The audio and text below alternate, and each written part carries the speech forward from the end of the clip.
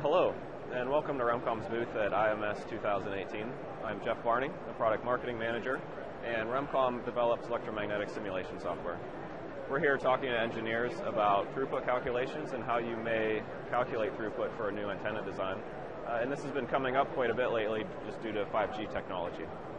So I've pulled together a couple of slides just to answer that question for you. So if you want to calculate throughput for an antenna design, there's three main components to the workflow. One is that you have to perform the antenna element simulations. Once you have that antenna characterized, you then need to provide a channel model. And so this is where you'll set up a 3D environment to either propagate through a house or through an urban scene. And then once you have that channel model, you can then perform your throughput calculation. So I'm going to go into each one of these in a little bit more detail. So for the first component is a full wave simulation where we are actually characterizing the antenna. So we're going to be importing the 3D CAD model, defining materials, setting up an excitation, running a simulation, and from those results we can look at a handful of things. There's surface currents on the antennas. You could look at S parameters to see the isolation between the antennas, and you can also look at the 3D radiation patterns.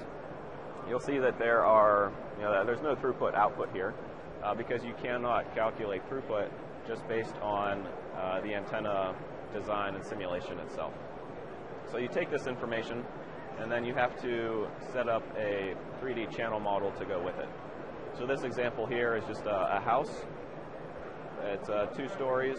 We imported the 3D model, so the building structure comes in, the floor plans come in, any type of furniture, stairs, windows, doorways, and the material properties are set up for those as well, so glass, carpet, drywall. As part of the channel model, you have to define where the transmitter goes, so you can think of a Wi-Fi access point. There might be one upstairs and another one downstairs, and then you also have to define where you want your receivers to go. So that antenna that you simulated, and then the previous step, you bring it into here and you place it throughout the house. You could either put it in a couple of places, or you could just put up a grid of receivers, and there might be 1,500 receiver locations in this home. We'll then run a ray tracing simulation and calculate what is the received signal from each one of the transmitting elements to each one of the receiving elements, and that'll give us a matrix that connects transmitters to receivers. Once we have that matrix, then we can do the communication system analysis, and this is where we calculate throughput. So this is a graph.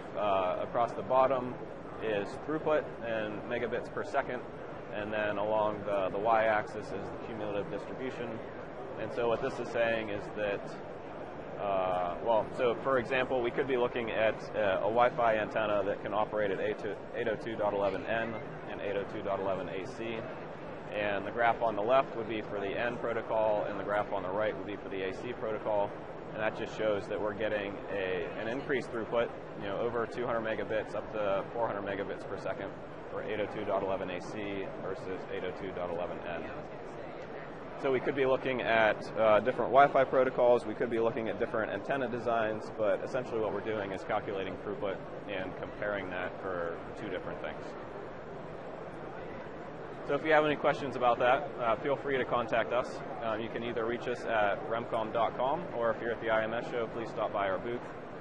The example that I showed you was just a Wi-Fi example in a house, but we could also be showing you an outdoor example, an outdoor to indoor example, and then other frequencies, so 28 gigahertz, 60 gigahertz, and the associated protocols with that. So thank you for your time, and please let us know if you have any questions. Thank you.